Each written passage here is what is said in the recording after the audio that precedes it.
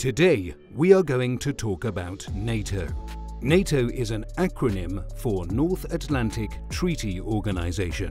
On 4 April 1949, 12 countries signed the North Atlantic Treaty in Washington, D.C. This is popularly known as the Washington Treaty. So why are we interested in this document? This is because it outlines NATO's fundamental values and principles, which are still in effect today.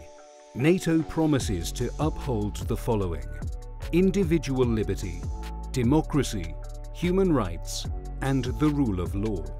The treaty also outlines the principle of collective defense.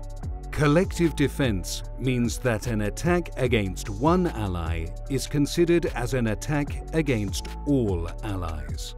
In the years following, lots more countries have joined NATO.